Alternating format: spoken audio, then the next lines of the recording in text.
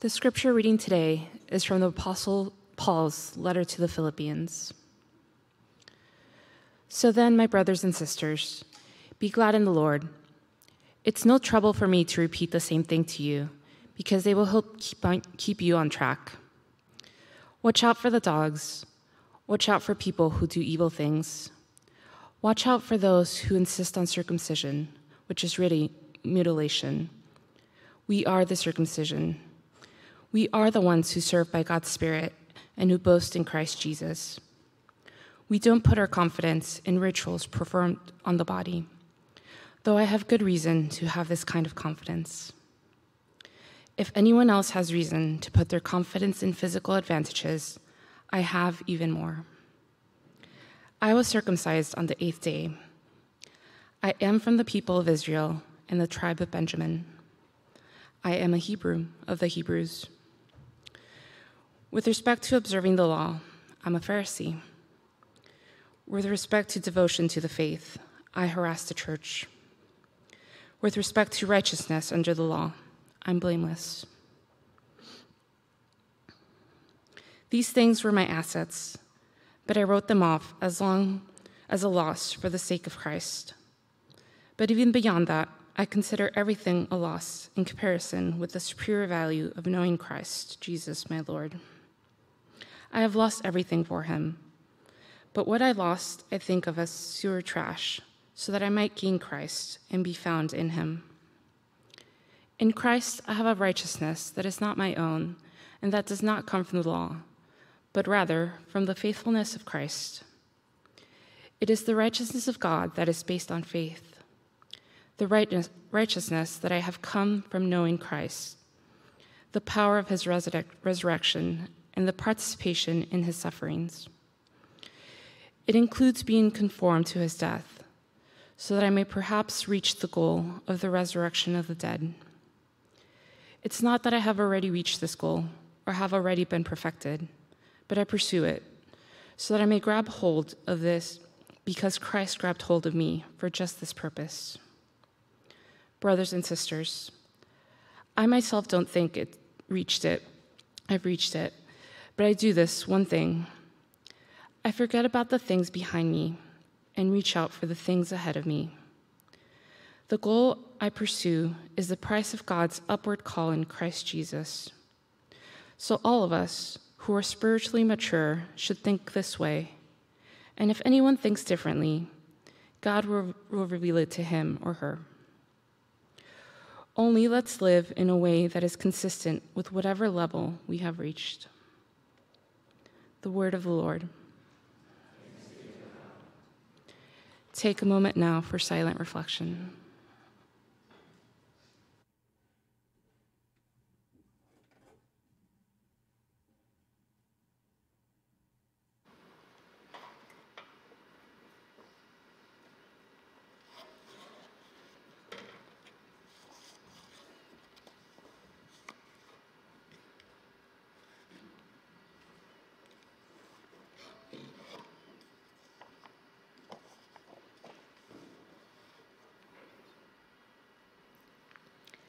Let us pray. God, we give you thanks for this time to come together on this chilly day, to gather near the warmth of who you are, in the embrace of your Spirit. And so we pray that you would be present with us, whether it is at home or some other remote space, or here, of course, certainly as well. That your Spirit would come and help us to clear away the things that clutter our hearts and our minds, so that we might be fully present to what it is that you have to say to us today. So I ask, God, that you would speak through me, because of me, and also in spite of me, such that what it is that you want to do within each one of us and among us together might be made known, and that we might be encouraged and strengthened to live into that however you lead. In Jesus' name we pray. Amen. When I first moved here to San Francisco a little over a month ago, one of the first things I noticed was the trash. I'd never seen anything like it. It wasn't just the cans on the side of the road, although that was unavoidable. It was how every home, restaurant, office, and even street corner had its version of the green, black, and blue bins that decorated the sidewalks of just about every street. And this devotion to composting, it's impressive. It wasn't long before I came to learn that in 2002, San Francisco adopted a goal of 75% diversion by 2010 and is well on its way to its bigger goal of zero waste. Zero waste. Can you imagine it? As an Enneagram 3, that just warms my heart. What does a world look like, even with absolutely no waste? I'm ashamed to admit that I'm a little bit challenged to picture what that looks like or how that works, really, even as I believe that it is possible. The kingdom of God looks like zero waste. And it's this idea of zero waste that came to mind as I was reflecting on our passage for today. Here, early Gentile Christians were contending with self-appointed gatekeepers of the faith in Philippi. This is, you might call, the early days of the church, if it could even be called church, at least in the ways that we have come to know it. A mishmash of people who had been captivated by the message and ministry of Jesus, moved by Paul's proclamation that this message wasn't just for the insiders, but for anyone who was compelled to follow in this new way of being, who found hope in a message that the way things had been done wasn't the way things had to be. It had caught the ears and imaginations of such a strange cross-section of people. At some point, one wondered whether we were at a Dolly Parton concert. Regardless, it was a space and a way of being that drew people together who would normally never cross paths. And because the practices were still being kind of formed, the norms were still being worked out, the loudest and most confident voices were the ones that came through. Whether they meant well or not, the deeply ingrained message carried within their Jewish brethren that being part of God's promise required a concrete sign of commitment in the form of foreskin was challenging for the Gentiles. Did a grown man really have to undergo the knife in order to be part of this new thing that was emerging? Yes, was the answer, accompanied by a shrug emoji. Sorry, them's the rules. But then here comes Paul, walking in the room and seeing the knife at the ready. Wait, what? What the? Oh no, this is not happening. He's so upset, he nearly blows his yarmulke. You evildoers, you mutilators, he jabs at them with his finger. He uses Greek words that equate their efforts with the crude rituals of deformation that took place in Roman religious temples. But then he goes further. You dogs, he says. And here he employs a term that we heard a couple of weeks ago that is so often used by Jews toward Gentiles who are considered ritually unclean. He turns it back on them. They are the unclean ones for turning a sacred ritual of promise into an obstacle to righteousness. And to be clear, Paul's issue isn't circumcision itself. He's fine if that's what people want to do. He gets it. He, too, has the ring of confidence. And yet, for all the confidence it may offer, it is not the ring of salvation. Listen, he asserts, in a very awkwardly worded theological declaration. We are the circumcision. Paul can't even, right? He remembers his blood pressure, his meditation practice. He takes 3 deep breaths. Okay, I get it. You're trying to figure out how to make this thing work for you, but this is not it. This is not what it's about. And instead of telling them that what defines our belonging and belovedness is not our adherence to performance, instead of giving them a theological blow-by-blow of why prescriptive rituals, while helpful in many ways, is not the point, instead of all that, he tells his story. Listen, if there's anyone out there who could be theological bouncer, it's me. I've got all the receipts, circumcised on the 8th day, from the people of Israel and the tribe of Benjamin. I know this because of 23andMe. With respect to observing the law, I'm a Pharisee who is like the most hardcore. With respect to devotion of the faith, I harass the church. With respect to righteousness under the law, I am blameless. Listen, man, I was Teflon. Ain't nothing was going to stick to me. I worked my entire life to do all the right things in all the right order, to get into all the right groups so that I could achieve all the right rewards. And I did it. But at the same time, it was trash. All of it.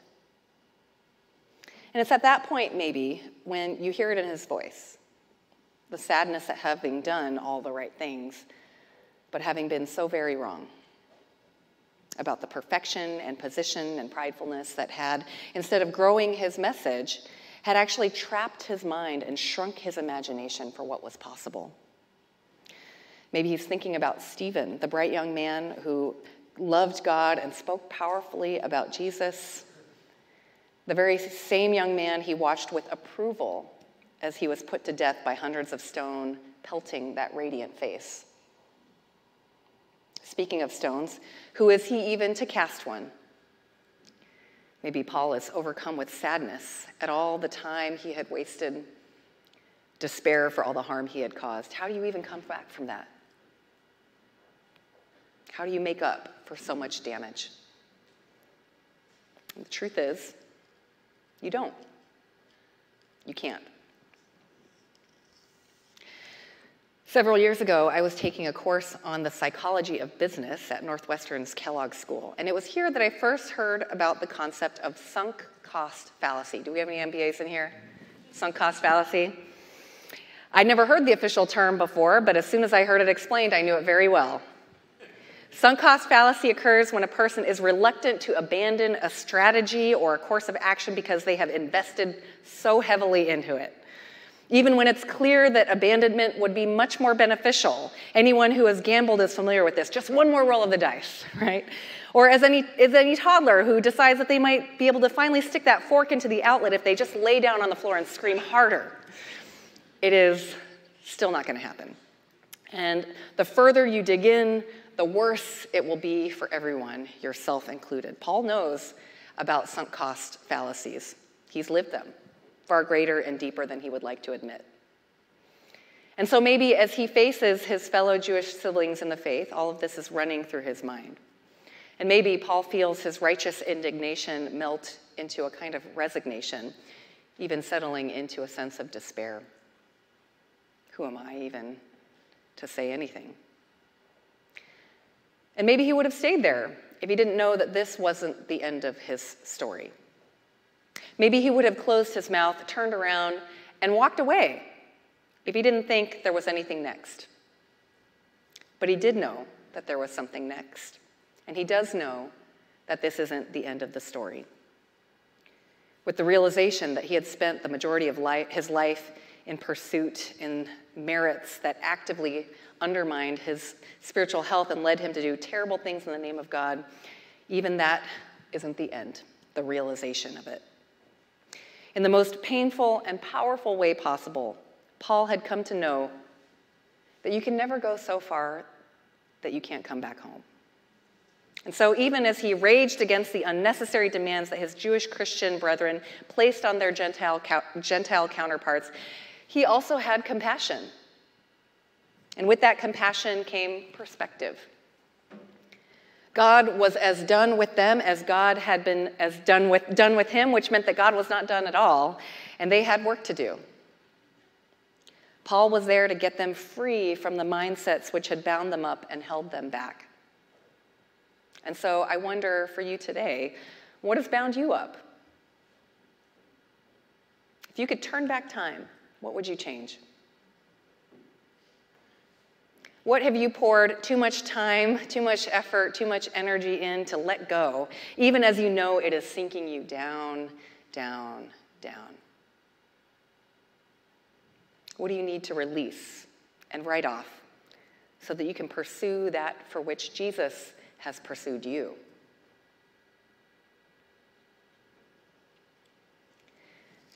Paul was inviting them, as Jesus invited him, as Jesus invites us, to reconsider all of the things that they held on to that worked against their spiritual health, to let go of the sunk cost fallacy.